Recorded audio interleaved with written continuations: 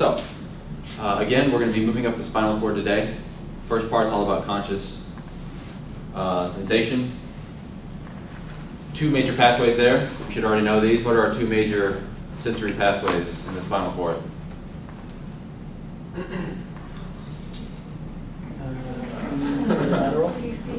PCML, fantastic, and the anterolateral pathway, more specifically spinal-thalamic tract. That's going to hit the thalamus, and then eventually the cortex, and that's where the magic happens. We perceive something, either someone's touching us or something hurts. It depends on which pathway we're talking about. There's also some unconscious sensation that goes on, so anything that doesn't make it all the way to the cortex is still going to have some influence on nervous system function. Part of this might be in refining motor output via the cerebellum, and part of it might be gating painful signaling that's trying to make its way up the spinal cord. You've all probably heard of the placebo effect, something like that.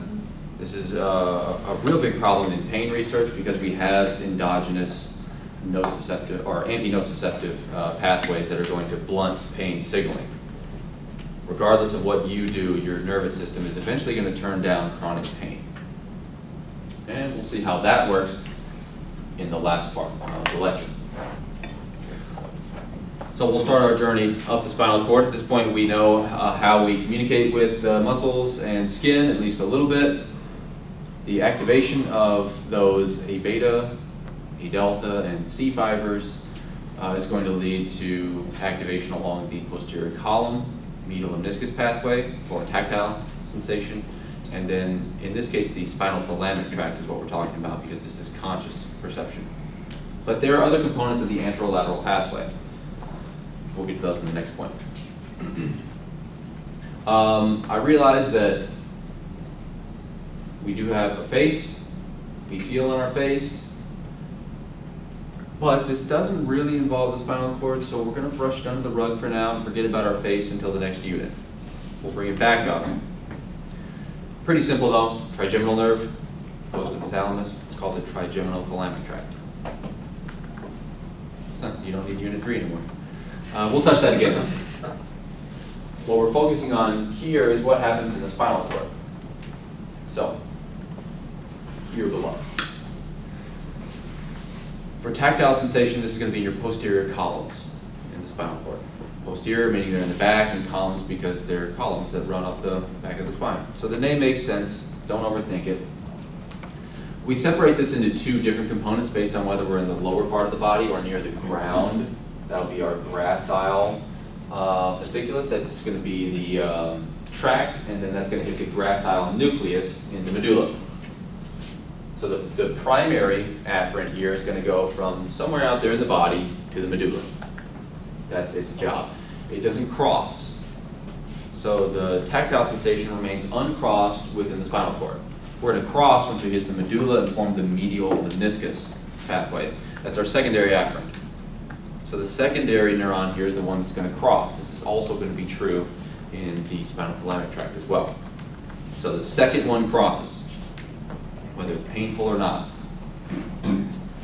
The difference is where the secondary afferent lies. So for non-painful sensation, it's up in the medulla. For lower extremities, we're going to be gracile. For upper body, cuneate. And this will come up again whenever we're talking about our cerebellar tracts. So you'll hear cuneate again later on. And there's an organization within our posterior columns. Those that arise earlier, well, lower down in the spinal cord, are going to be more medial. So your gracile fasciculus is going to be medial, and the cuneate fasciculus is going to be more lateral. So there's an organization from neck to toe, going lateral to medial. So they're going to encounter different nuclei in the medulla. The name's still going to be consistent, either gracile or cuneate. Those are going to project across the midline, locally in the medulla, and then on up to hit the thalamus. So here's where we cross. Now we're contralateral, from the medulla up. The tertiary neuron in the thalamus is then going to project to the primary somatosensory cortex. And this creates our conscious perception of touch. So if something is happening down here in our leg, those afferents get stimulated, they project on up the gracile fasciculus to the gracile nucleus, cross over, head up to the ventral posterior lateral nucleus of the thalamus, and then they project on up into portions of the cortex that deal with the leg. So there's still a map here too, from head to toe. We maintain these body maps throughout so that location actually means something. So we maintain an organization that fits with our body all throughout, whether we're in the posterior columns here, whether we're in the medulla, whether we're in the thalamus, or most importantly, when we're in the cortex. So we have some idea of where tactile sensation is taking place. 3 neurons. We can all handle that. The anterolateral pathway is going to have a few different offshoots along the way. We're just going to talk about spinal thalamic in this first part. And again, 3 neurons. That's all we're dealing with. The primary afferent is still out there in the skin, but in this case, it's going to be your A, delta, and C fibers. So those pain-sensing neurons that are going to pick up changes in temperature and pH. Those neurons are going to synapse locally in the spinal cord. You can see that down here. So they're going to synapse in the dorsal horn onto the secondary afferents. These are going to cross within the spinal cord. Within a couple of spinal segments, as they ascend, they're going to cross the midline. So within the spinal cord, we're crossed for pain and temperature sensation. Unlike tactile sensation, which remains uncrossed throughout the spinal cord. No crossing until you hit the medulla. Not true for temperature and pain. That's going to cross in the spinal cord. Yeah? This is still the primary? Secondary at this point. Secondary crosses. If we're crossing, it's a secondary afferent. But it is in the spinal cord. If this were the posterior column medial meniscus pathway, absolutely it'd be a primary, but it's not, so it isn't. The primary afferent only goes from skin, muscle, joint to dorsal horn. Then crosses over. And it's going to run in the anterior and lateral portion of the spinal cord, hence the name anterolateral pathway. We're not seeing the offshoots, but we will soon enough. As it ascends from spinal cord on up to thalamus, we're going to have some offshoots along the way to innervate different brainstem nuclei. And we'll see what those do later on. We're going to hit the thalamus to encounter our tertiary neuron. We're going to hit the same area as before, ventral, posterior, lateral nucleus of the thalamus. And that'll again project on up to the primary somatosensory cortex, so we know where we hurt. That emotional response and the arousal that happens when we're hurt deals with the other thalamic nuclei that are targeted by our secondary afferents. So there's a few different tertiary neurons here. All are in the thalamus though, but in different parts of it, and thus they connect to different parts of the cortex. We'll hear these again whenever we talk about the thalamus, but we'll hear them now too. Mediodorsal nucleus. When you hear this, you should think limbic system, emotion, memory. So those secondary nociceptive afferents are going to create some sort of emotional response, and we're probably going to remember that so we don't do it again, because we're going to target the mediodorsal nucleus, and this is going to recruit emotional and memory circuits in the limbic system. So pain sucks right here. Where is the pain? How do I feel about it? The arousal comes from the intralaminar nuclei of the thalamus. These are kind of diffuse. They're spread out throughout the thalamus, and their connections to the cortex are similar. They're diffuse, spread out, and they're excitatory. So they just grossly arouse the cortex to increase our level of awareness so that we can do something. We can respond to this painful stimuli. So this kind of wakes you up. They're going to all act together to create that conscious perception of pain. Where does it hurt? I don't like that it hurts, and I will remember it, and I'm aware that it hurts, and I should do something about it. And that's it. Just 3 neurons again. Well, we kind of cheated. There's a few different third neurons here. Any questions?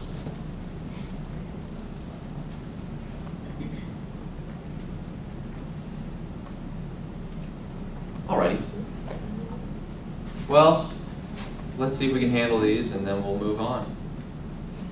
So we're going to talk about unconscious perception. And then we're going to come back to pain, because that was a little trickier for folks. So I want to end on that. Plus, we got to talk about the rest of the anterolateral tracts. So there are these offshoots that don't make it to the cortex. Therefore, you are not consciously aware of them. But they're doing stuff. And we're going to come back to them in the third point of this talk. More specifically, this spinal mesencephalic tract right here, where we stimulate the periaqueductal gray. That's kind of important. There are other offshoots along the way. The spinal olivary tract, that's going to stimulate our olive. The olive provides very strong input to the cerebellum to help modify the circuitry within it so that we can learn, at least non-conscious motor learning is what's going to happen when our olivary nucleus is stimulated. And we'll talk about that again whenever we hit the cerebellum. But part of the input to help drive that olive input comes from pain. If you fall down and hurt yourself, this should tell you that you need to refine your circuitry for how to stand and walk. So this is probably very important early on. My girls fall down all the time because they're just now getting their sea legs. They fall a lot. And so they're going to have that spinal olivary tract providing input to the olive to say we should fix our cerebellum. This is not working. We keep falling down. There's going to be input to the reticular formation as well. We'll hear about them whenever we talk about the brainstem in the next unit. But this is just a collection of brainstem nuclei that provide diffuse excitatory input to the cortex. They help keep us awake. This is kind of like the intralaminar nuclei in the thalamus. This is another source of cortical stimulation in response to pain. Again, you don't want to sleep through the pain. You want to be well aware of what's going on so that you can respond to it. That pain might be something nibbling on you, trying to make a meal of you, and you'd like to get away from it. So we have a secondary route to stimulate the cortex down here in the brainstem. And then there's this offshoot in the midbrain that's going to stimulate the periaqueductal gray and help provide negative feedback to this whole system. You always want to see this. You want to see negative feedback loops. If a signal isn't turning itself off, it runs the risk of becoming noise. And so here is going to be our negative feedback loop. It's pretty straightforward. Just a few neurotransmitters and receptors to get under your cap. It'll make a whole lot of sense. Other tracts that don't make it to the cortex but are certainly important would be those that run up to the cerebellum. So the spinal olivary tract is going to kind of indirectly hit the cerebellum via the olive sometimes. The spinal cerebellar tracts are going to more directly target the cerebellum so that it's aware of what are we feeling. So what's our body position? Your body position is going to affect what sort of movements you're going to execute. If you want to, let's say, I don't know, pick this up. Well, my hand is closed. I know I need to open it. It's already open. I don't need to do that. Right? You need to be aware of your body position if you're going to properly regulate your movements.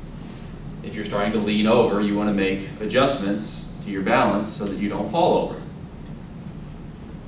All of these adjustments that are carried out by your cerebellum without you having to do any thought require some sort of feedback. And there's a couple routes for feedback. It depends on the location in the body, whether it's going to be our posterior spinal cerebellar tract or the cuneo cerebellar tract. In this case, rather than just running up along the posterior columns, the A-beta afferents are going to make some local synapses along the way. For the posterior cerebellar tract, we're going to synapse locally in the spinal cord. This is also going to run up as well. Keep that in mind. But we're going to synapse locally in the spinal cord and create the posterior spinal cerebellar tract. So a different nucleus in this case, not the nucleus proprius, but in this case, the dorsal nucleus. It's going to handle different information. This is not pain. This is just feedback to create that non-conscious somatosensory input for the cerebellum. So we synapse locally, and then these neurons are going to project up via the inferior cerebellar peduncles, once they hit the medulla, into the cerebellum. So providing some input about the lower body. What's the position of our lower limbs? The upper limbs are going to be handled along the cuneo-cerebellar tract. So in this case, our A beta afferents are going to project on up the posterior columns, and rather than synapsing the cuneate nucleus, there's this little offshoot called the accessory cuneate that doesn't create the medial lemniscus pathway. Instead, it projects to the cerebellum, again along the inferior cerebellar peduncle. Notice that these are ipsilateral. Input to the cerebellum is ipsilateral. No exceptions. Same side of the body here. It's contralateral in the cortex. Cerebellum remains ipsilateral. But for both of these is going to be the inferior cerebellar peduncle. And this is just going to provide the cerebellum with essentially an instantaneous map of body position so that it can properly refine movement to make sure we don't fall over and that we execute movement smoothly. The actual movements that are taking place also get relayed back to the cerebellum via two different tracts. There's again lower and upper body. They're going to project along different tracts. So not the posterior spinal cerebellar tract, but in this case the anterior spinal cerebellar tract. So just in front of that. Again, we're going to synapse locally. Rather than getting immediate input from the body, instead, our sensory neuron here is going to be located in between the dorsal and ventral horns in the spinal cord. So it's somewhere in between the sensory and motor portions of the spinal cord. It's going to receive input essentially about the reflexive behaviors that are going on, any motor output. So these neurons are going to be privy to motor and sensory information that's going on within the spinal cord. In other words, what are we actually doing? Not plans, nothing like that. What's the actual activity in the spinal cord? Let's relay that back to the cerebellum. Since they're in between dorsal and ventral, we call it the intermediate zone. It's in between them. These are going to cross. They're going to cross locally and head up, not in the posterior, but in the anterior spinocerebellar tracts. It's going to project all the way up until we hit our pons here. Then we're going to head down in the superior cerebellar peduncle. So there's a bit of a difference. We've crossed, and we're using a different peduncle. But then we cross again. So it remains ipsilateral. It's a double cross. You got to watch out for these. But it's still ipsilateral. Left side of spinal cord, left side of cerebellum. So all tracts are ipsilateral. This is still true. I realize that the crossing cross back, but that makes it just ipsilateral. The upper limb portion of this is very minor, not well characterized. It's only from a couple different spinal sections, C7, C8, very minor tract. It probably also projects up to the superior cerebellar peduncle and double crosses. It might also just project directly via the inferior cerebellar peduncles. It's so small, we don't know a whole lot about it. This one's called the rostral spinal cerebellar tract. But again, there's a pair of tracts. These are for sensory input, what's my body position? These are for the motor output, what's my body doing? The cerebellum needs to know both of those so they can properly regulate our movements. If you're already leaning over a bit and you're executing a movement that's going to further move your center of gravity away, well, you need to adjust so you don't fall over. And your cerebellum is going to handle that without you thinking about it. Because notice, we didn't touch the cortex at all in any of these pathways. This is all unconscious. So whenever you get good at a movement, whatever that may be, whether it's throwing a ball or playing a scale, you do it with little thought. But it just happens. You just think, I want to play the F major scale. And then you run on up with little thought. Your cerebellum's handling that. Once you learn how to execute a movement, it happens without the cortex anymore. It doesn't really guide the actual fine movements. That's all going to be down here. And largely that's through trial and error. You do something, it doesn't work, Olive says it doesn't work, and your cerebellum tries again. Any questions on this?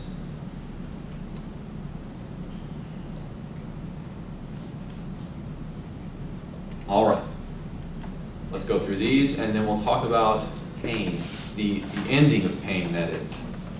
Pain, like any other signal, needs to be terminated at some point or it becomes noise. There's a host of positive feedback loops that exist in nociceptive signaling.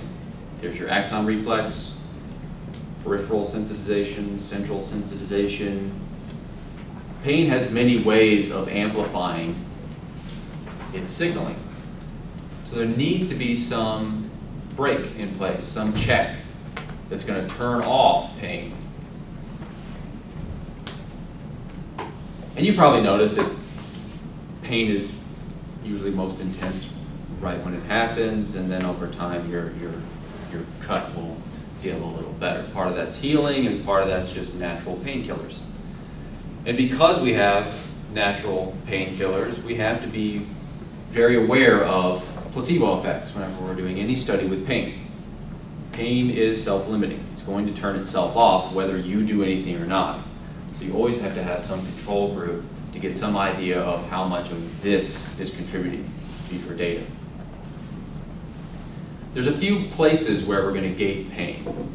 One of them is pretty quick, and it's going to be effective for very low levels of pain.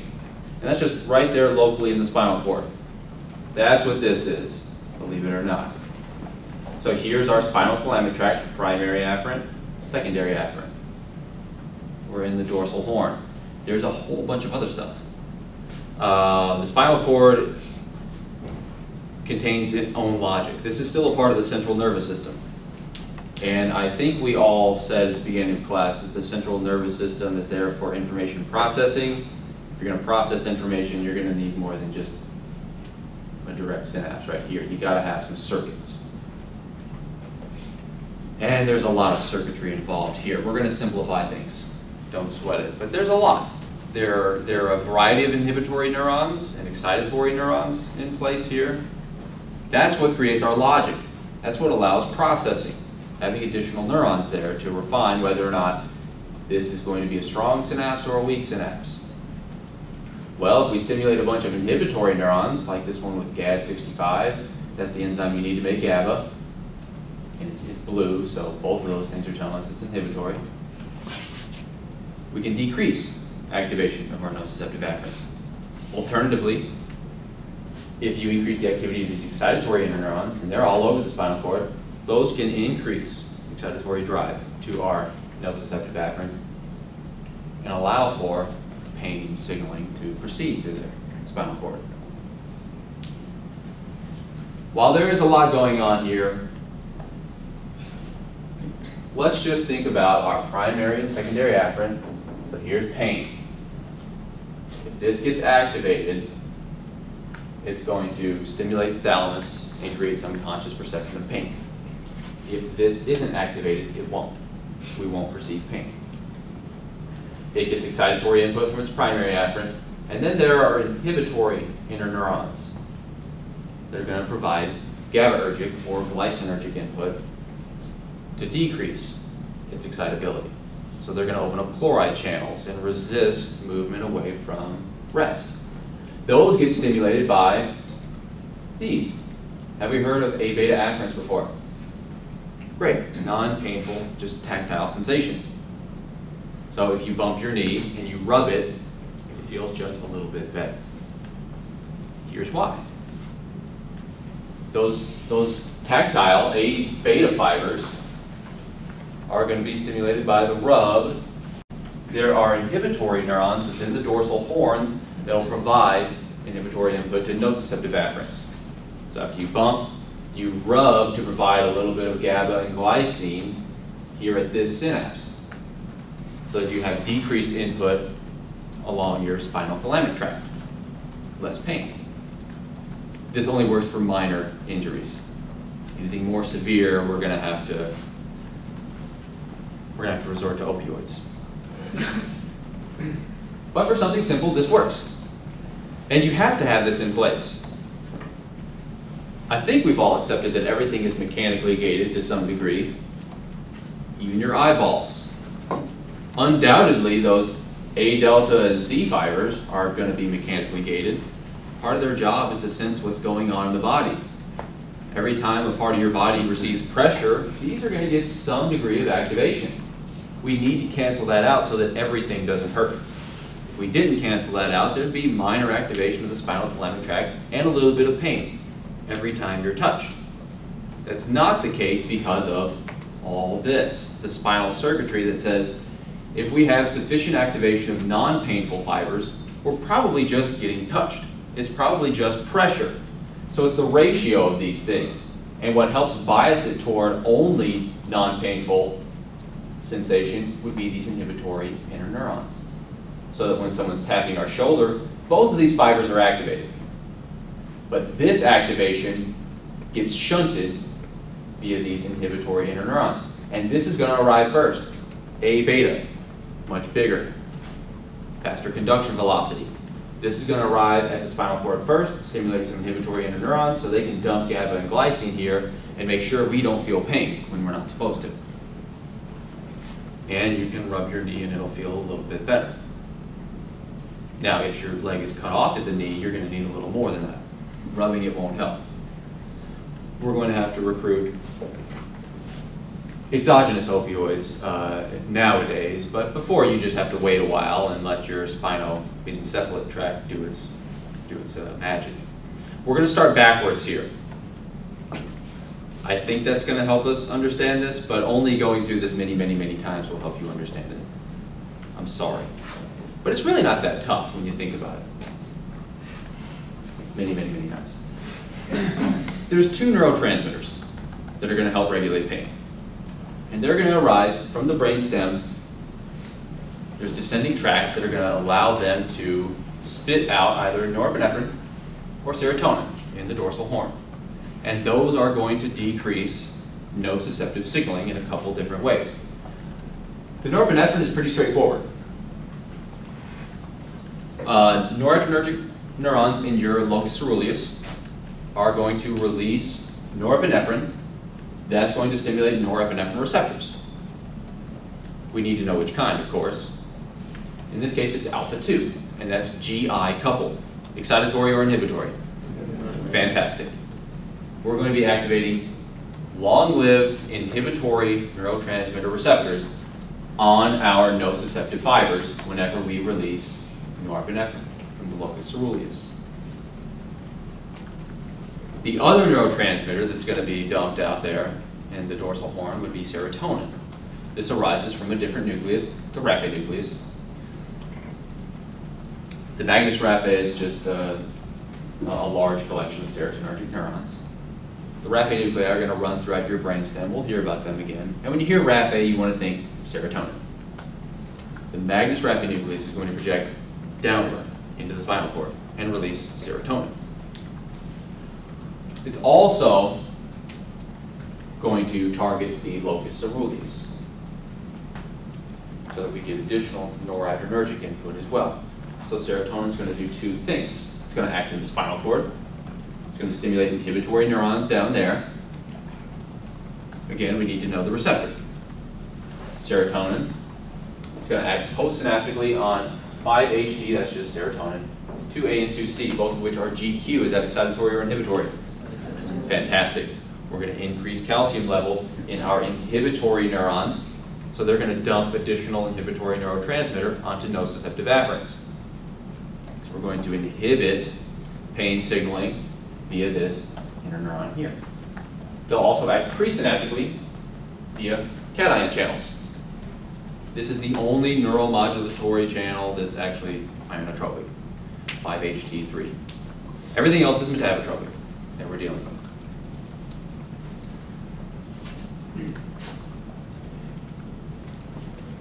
When the serotonergic neurons in the raphe nuclei are stimulated robustly, they're going to release neuropeptides.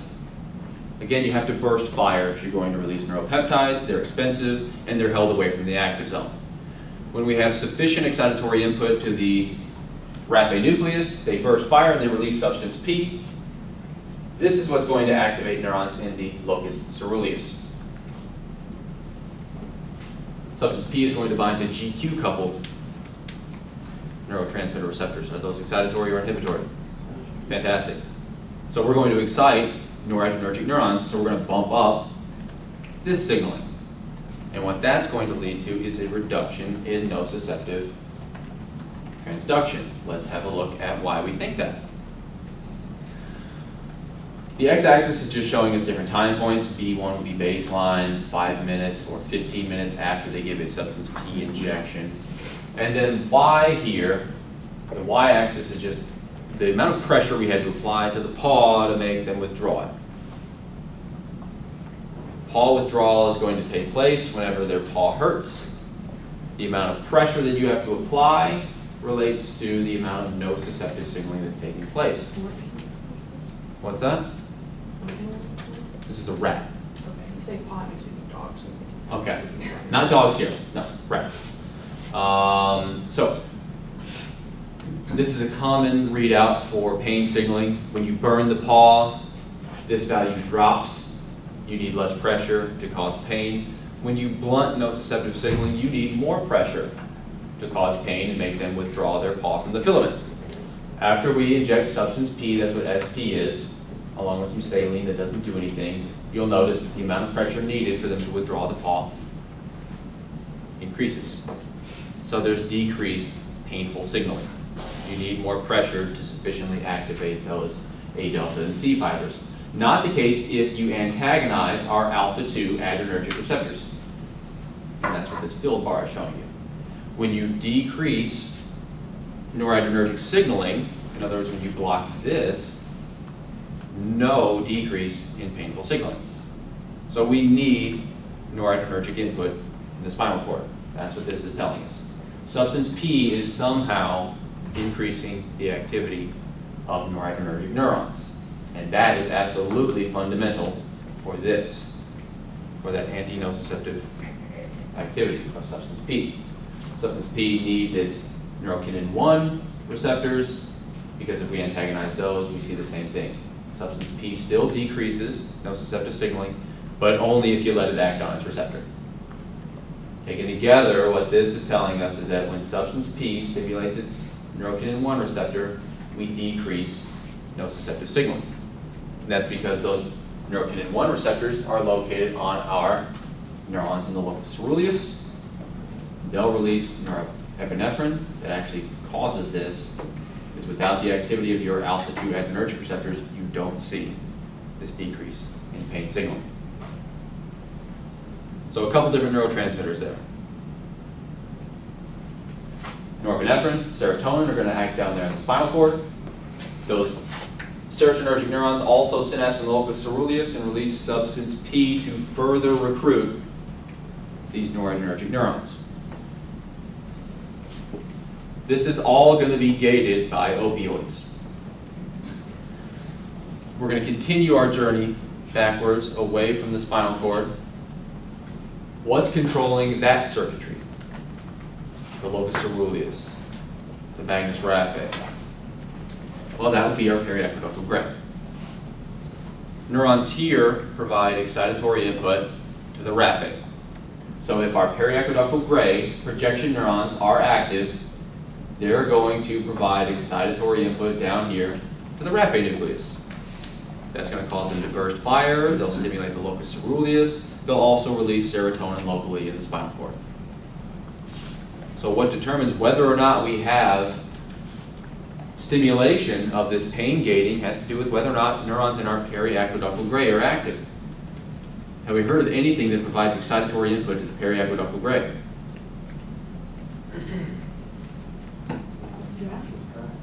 Yeah, the anterolateral pathway. Yeah, there's an offshoot there.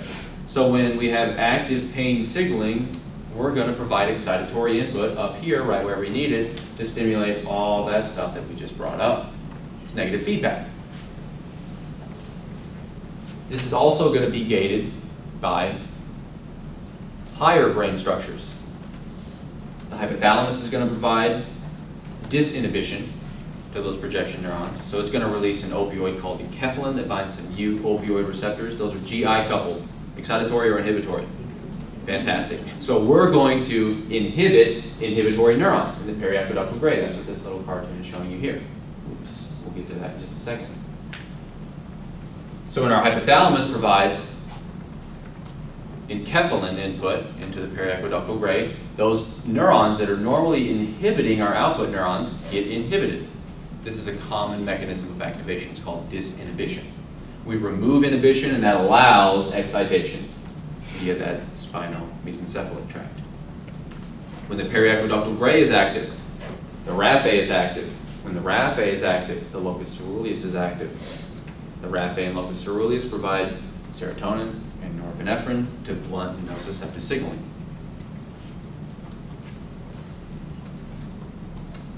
Enkephalins are also going to come up down there in the spinal cord too. There's local release of opioids as well. So here's everything that's going on. Simplified. If we stimulate our periaqueductal gray, which we will if we're having any sort of pain, and we'll allow robust stimulation there if we have input from the hypothalamus to disinhibit the projection neurons. Output from the periaqueductal gray is going to activate these blue serotonergic fibers from the raphe. Then via those, the green noradrenergic fibers from the locus ceruleus. What they're going to do down in the spinal cord is inhibit this, our anterolateral tract. Here's our primary afferent, lives out there in the dorsal root ganglion. Here we are in the nucleus proprius. There's that secondary afferent. It's going to cross the midline eventually and project on up. If we inhibit this synapse, we inhibit pain. We won't feel pain. So you could take some exogenous opioids and they'll act locally. They'll also act up in the periaqueductal gray as well. Or your hypothalamus could release them, stimulate periaqueductal gray, which then stimulates the serotonergic input. Serotonin is going to stimulate inhibitory neurons.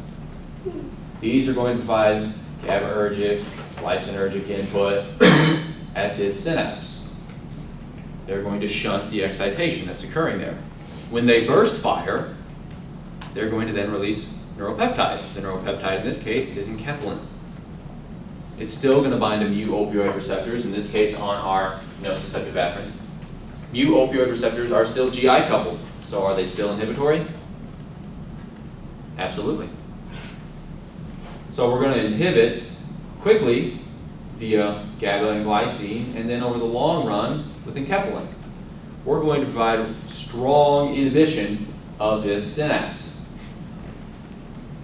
There's also that noradrenergic input as well from the locus ceruleus. That's also going to inhibit our nociceptive afferents. Not via mu opioid receptors, but through those alpha-2 adrenergic receptors. Same signaling under the hood though, GI coupled. So is that excitatory or inhibitory? Inhibitory. Fantastic. There's some different neurotransmitters, but they're all doing basically the same thing. There's ionotropic and metabotropic inhibition going on here.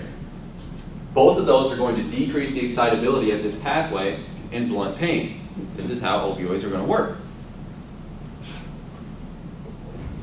Now, despite what's going on in the periphery, there is no excitation of the secondary afferent. There is no conscious perception of pain. And you'll notice here, we got a little negative feedback. Norepinephrine from the locus ceruleus is going to help turn this whole system off by decreasing activity of those serotonergic neurons in the raphe. That's just responsible signaling right there. The main thing that you need to worry about is the effect right here. How are we decreasing activation of that secondary afferent? If we can prevent it from firing, we can prevent ourselves from hurting. And there's many ways that we do it, via inhibitory, fast synaptic signaling, or more long-lived inhibitory signaling. And that's it. Any questions? I know, pretty laughable, right? How could that be confusing? Say it a few times, it'll make sense, I promise. And if it doesn't, come see me. The pain will stop once you understand it. Go through these and then we'll call it a class.